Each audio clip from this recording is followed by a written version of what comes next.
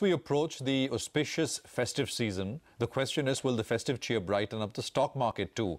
We kicked off our somewhat market masters by taking stock of the market trends with one of the longest serving fund managers in India, Prashant Jain of HDFC Mutual Fund. We spoke with him. Here is an excerpt of that exclusive chat. I would say the markets are fairly valued, and equities in the near term are always a volatile asset class. If there are some global developments which cause anxiety, so maybe markets can correct. But as we have said time and again, whenever Indian markets fall purely because of global developments and underlying fundamentals are good, use these corrections as good opportunities to increase your allocation towards equities. Go back and see Lehman crisis, go back and see tapering, go back and see pigs. Brexit. Go back and see Brexit.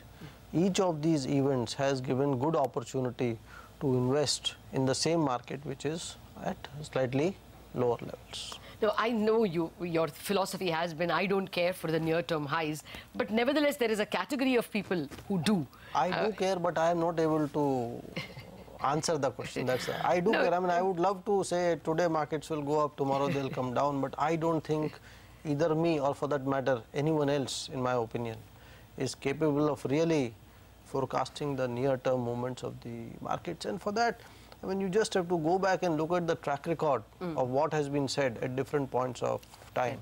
And you will realize that there is a lot of noise around, but very little substance. Where will you see earnings growth in the third and fourth quarters? In fact, for that matter, even second. I think we are now embarking, I think, on a cycle of strong earnings growth for next few years, in my opinion. And I think what has happened in last few years is that certain sectors have come under very high degree of stress. These were the corporate banks, the metal companies, and one or two other sectors like construction, engineering. And these are the sectors which drove down the aggregate Sensex EPS growth because their earnings fell by half or more than half.